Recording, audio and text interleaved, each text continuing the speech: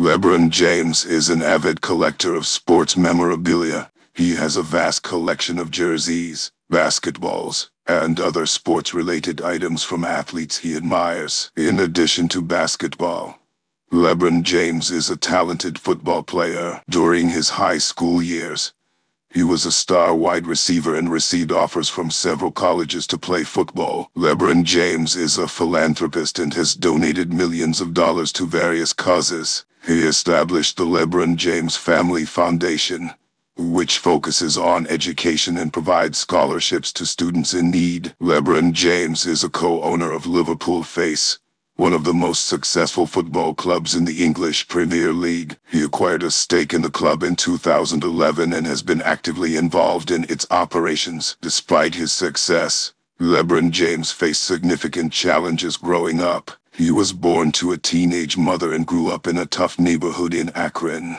Ohio. He frequently had to move houses due to financial difficulties. LeBron James is a big fan of the Harry Potter book series. He has mentioned in interviews that he enjoys reading the books and has even visited the Wizarding World of Harry Potter theme park in Orlando, Florida. LeBron James has a strong interest in entertainment and has pursued opportunities in acting. He has appeared in several movies, including a prominent role in the comedy film Trainwreck alongside Amy Schumer. LeBron James is known for his business ventures. He has his own production company called Spring Hill Entertainment, which has produced various films and TV shows. He also has endorsement deals with numerous major brands. LeBron James is passionate about his health and fitness. He spends a significant amount of time on his physical conditioning and has maintained a strict diet throughout his career. LeBron James is a family-oriented person. He is married to his high school sweetheart, Savannah Brinson,